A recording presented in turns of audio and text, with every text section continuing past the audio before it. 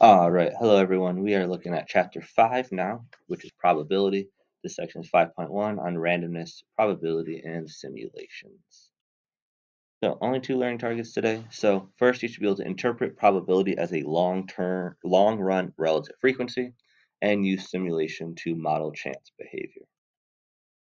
So, the idea of probability: a random process generates outcomes that are determined purely by chance, and a trial is one repetition of a random process. So a very easy way to think about it is, let's flip a coin. All right. The random process is you continuously keep flipping a coin, because it is purely by chance. Is it going to land heads or tails? There's nothing I can do um, to really change it. It's a chance 50-50. Is it going to be heads? Is it going to be tails? All right. A trial now is one repetition of that random process. So I'm flipping the coin right now. That one flip is the trial. The random process is like flipping a coin. All right. Now, what we're going to look at here is a graph trying to hint at this idea of the law of large numbers. And it basically goes about this idea of how many tosses we do, right? So if I flip a coin, okay, so the x-axis is the number of tosses, the y-axis is a proportion of heads. Okay, so I flip a coin. The very first time I flip it, it lands heads, so I have 100% heads. Now I flip the coin again, I get tails, so now I'm 1 for 2 for heads, or 50%. So I drop down to 50%. I flip the coin again, and I land heads, so now I'm 2 out of 3 heads, so that brings me up to 66%. I flip the coin again, it's tails, I drop down to 50% again. Then I flip the coin again, and I get tails, so now I am still only 2 for 5, or 40%. Then I flip the coin again, and I get heads, so I go back up. I'm at 3 for 6, and then I keep doing this process, right? So if I do this only 10 times, right, we can't really tell exactly where this is going to go, because it just keeps depending on what those heads and tails are, right? But if I kept doing this a lot of times, like 100 times or 1,000 times, we're going to expect that number, the proportion to be heads, to fall really close to 50%. All right. So that's what we're illustrating here. In the first 10 tosses, right, I jump from 100% of heads to 50% to 66 to 50 to 40% to 50, and I keep bouncing back and forth. But if I do this a lot of times, if I do this 500 times, although at the beginning I might jump back and forth and I might take a really big dive, right, I am going to fall back close to that line of what the probability is, which is 50%. So that's what essentially probability is. The probability of an outcome of a chance process is a number between 0 and 1. It's always between 0 and 1. 0 meaning that it never happens, 1 meaning that it certainly will happen, or it will guarantee to happen. That describes the proportion of times the outcome would occur in a very long series of repetitions. So the probability of flipping a coin once out of 10 times it could be around 50%, but we don't really know exactly. But if I do this process 500 times, I flip that coin, it's going to fall really, really, really close to 50%, which is what that probability is of flipping a coin. Is 50%. And that comes from, if I did it a bunch of times, it will actually fall very close to that 500. All right. So like we said, probability is when you do this random process a lot of times, it's what that number approaches. Okay.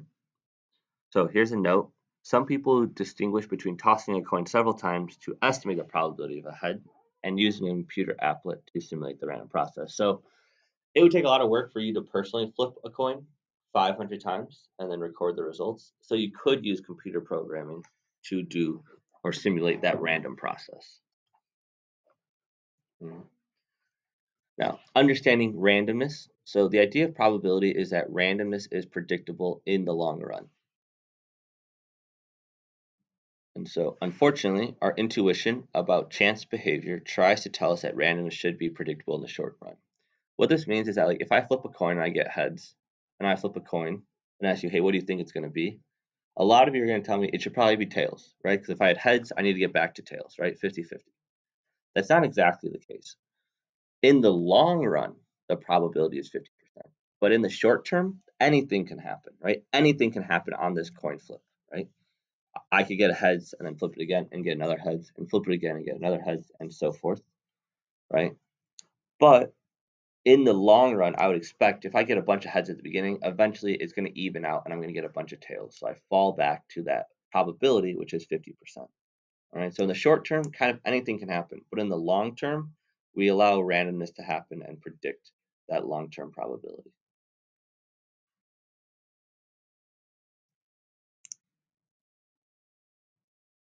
And this is kind of what I was just alluding to. Some people use the phrase law of averages to refer to the misguided belief that the results of a chance process have to even out in the short term. They don't have to in the short term, right? If I flip a coin 5 times, then there's a chance that I get all 5 heads, right?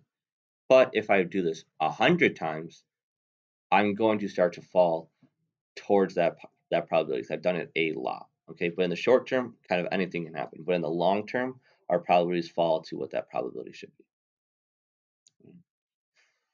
So now a simulation.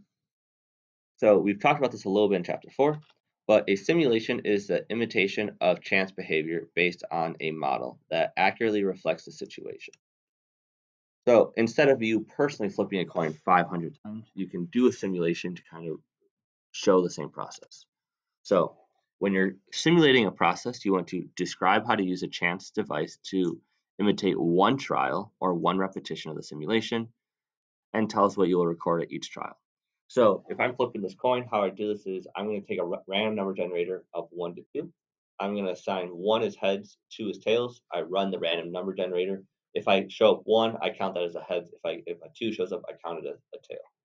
Right? That's one trial. And that's how I record it. 1 or 2 is heads or tails. Okay. Then I'm just going to perform a lot of trials of this, which is a simulation. I'm going to simulate this a bunch of times. So these random trials happen and happen and happen. I keep pressing enter to get that random number generator, recording my result each time. And then I would use my result to then answer the question of interest. So maybe I do this 100 times and I got 52 heads and 48 tails at the end of it all. All right. So we'll go through another process of simulation. In an attempt to increase sales, a breakfast cereal company decides to offer a NASCAR promotion. Each box of cereal will consist a collectible card featuring one of the following NASCAR drivers: Joey Larango, Kevin Hendrick, Chase Elliott, Danica Patrick, and Jimmy Johnson. The company claims that each of the 5 cards is equally likely to appear in any box of cereal. A NASCAR fan decides to keep buying boxes of cereal until she has all 5 cards. She is surprised when it takes her 23 boxes to get the full set of cards. Does this outcome provide convincing evidence that the 25 cards are not equally likely? To help answer this question, we want to perform a simulation to estimate the probability that it will take 23 or more boxes to get a full set of NASCAR collectible cards.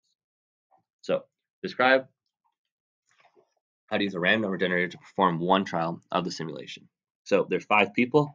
We're going to assign the numbers to each one of the people. So, 5 numbers. Let 1 be Joey, 2 be Kevin, 3 be Chase, 4 be Danica Patrick, and 5 be Jimmy. Okay.